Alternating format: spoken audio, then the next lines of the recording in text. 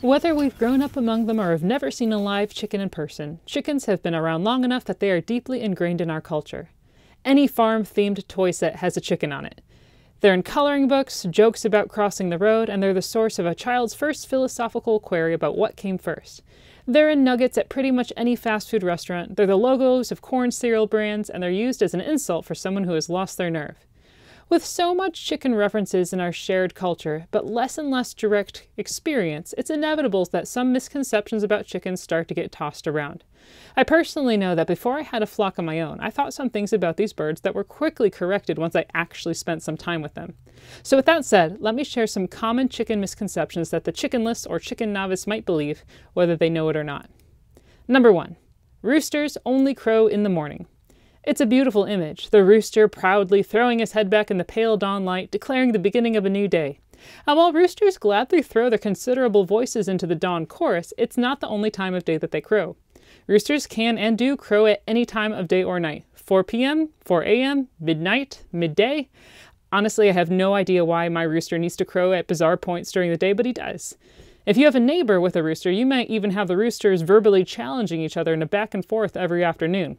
It's funny if you delight in that ridiculous bird, but if you house your coop near to your bedroom window, you might get more wake-up calls than you expected. Number 2. Chickens can't fly. I've heard people list chickens among the ostrich and the cassowary as a flightless bird, but after having my own flock, I must contest that classification. Now, chickens can't fly like sparrows or eagles, but they're not entirely land-bound like a penguin by any means. Not every breed, that is.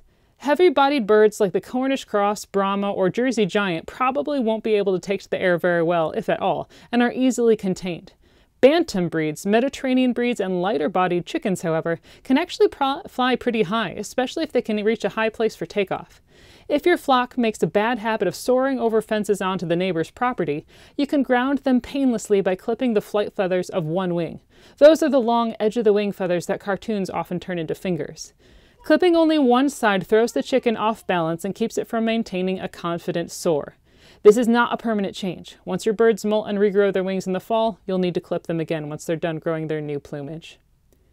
Number 3. Chickens are vegetarians. Anyone who has actually observed a free-range chicken knows that they aren't naturally vegetarians. Wild chicks and heritage chicks raised by free-range hens naturally eat a diet that is largely comprised of animal material. It's higher in the protein that they need to grow and easier for them to eat. Adult chickens voraciously seek out worms, bugs, grubs, and will eat meat happily if they find it. Number 4. Brown eggs are healthier than white eggs. There's been lots of different marketing schemes to make some types of eggs more valuable, and therefore more pricey, than others. Blue eggs were touted as being more healthy than other eggs in the 1980s. And even now, you can easily find articles online that declare brown eggs to be healthier than white eggs for whatever reason. The actual truth is, it's the hen's diet that controls the level of healthy nutrients, omega-3s, protein, etc., that's in the egg she lays. If your birds are healthy and fed a diet that is varied and full of complex nutrition, you can rest assured that they are laying healthy eggs no matter what color they are. Number 5. You need a rooster to get your hens to lay eggs. Nope! A rooster is totally unnecessary for your morning omelet. A flock of hens alone will lay eggs without issue. If you want to have your hens hatch their own chicks, of course, that's when you need a rooster. It might seem obvious, but you'd be surprised who hasn't put that together. Number 6. Chickens are loud, noisy birds. Many would-be chicken keepers are confronted with city rules or HOA noise ordinances about keeping chickens. Chickens are often inferred as being too loud and too raucous to peaceably keep in a populous neighborhood, and are often forbidden. These rules boggle my mind to no end, because those same neighborhoods are allowed to keep dogs. Dogs that bark at any and all hours of the day or night. Anybody who's been around a happy flock of chickens knows that their quiet daily cooing is hardly an annoyance in comparison. No matter what breed I've kept, I found that my hens are loud only really where they're scared or laying eggs. Number 7. Chickens lay an egg in the morning year-round. Left to their natural rhythms, many chickens produce eggs in the spring, summer, and early fall, and then take a break during the days with shortest daylight. Some egg-laying breeds can sometimes turn out 4 or 5 eggs a week during peak production times, but no chicken lays an egg every day of the year. Number 8. Chickens are not worth keeping after 2 years. I have heard and been told several times that laying hens are only as good as their first 2 years. 1 year to grow, 1 year to lay eggs at peak production. The rationale is that they are used up by then and should be butchered, and that your feed would be better used by younger chickens in top form. We didn't listen to that with our flock. Our goal was long-term sustainability, not constant peak production. We didn't put supplemental lighting in the coop to make the hens keep laying year-round, and we let the birds have their rest. And as a result, my older hens have seemed to lay just as well and lay bigger eggs in their later years.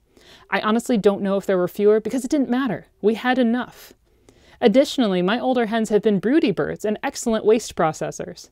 The fact is, healthy chickens can live well past 10 years. My aunt even had one who lived all the way into the ripe old age of 15. Keep your birds as long as you want to have them. Their worth is determined by their contribution to your homestead, not some mythical expiration date.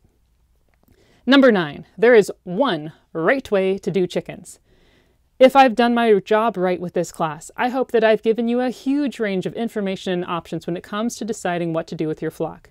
While there are certainly some wrong ways to treat your birds, there is no one-size-fits-all correct way to raise your birds, no matter how impassioned a rant you read online to support a certain style. A person who totally free-ranges their flock isn't on a moral high ground, neither is the person with a totally coop-bound flock a cruel prison keeper. The best way to care for your birds is dependent on how much land you have, how many resources you have access to, and your personal philosophy for keeping these birds in the first place. Number 10. Everything about chickens online and in books is accurate and true. When I wrote the articles for Insteading's chicken breed database, the thing that surprised me most was the sheer amount of wrong or contradicting information there is online.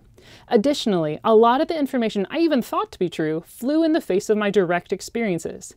Chicken forums are full of contrasting advice and stories, and different advice given on how to solve any given problem ranges in a dizzying amount. Rhode Island Reds, for example, are not supposed to be broody. Easter eggers are supposed to be incredibly friendly. Leghorns are supposed to hate being handled and flighty to a fault. Chicks can't be successfully raised without starter ration. Australorps lay eggs year-round. You get the point I'm trying to make. So are people actively trying to misinform you about chickens? I don't think that's the case with the majority of these inconsistencies. I think the answer is really twofold. First, it lies in the fact there is just so much variation with any animal and the means of raising it. All the data points on breeds are generalities based on trends.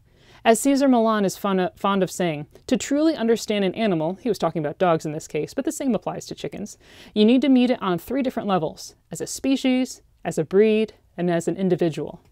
There is a lot of variation allowed there. The second part lies in that there's also 100 different ways to approach a problem, and sometimes there's no one right way. Sometimes the unconventional, never-mentioned method is the way that you may find out works perfectly for you and for your land. Sometimes you need to sift through everything you've read and heard and go with your gut instead. So my final admonishment is this: always use discernment with anything you read in here, this course included.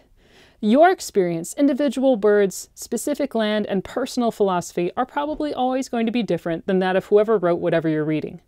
And you're going to continue learning and refining your technique every year.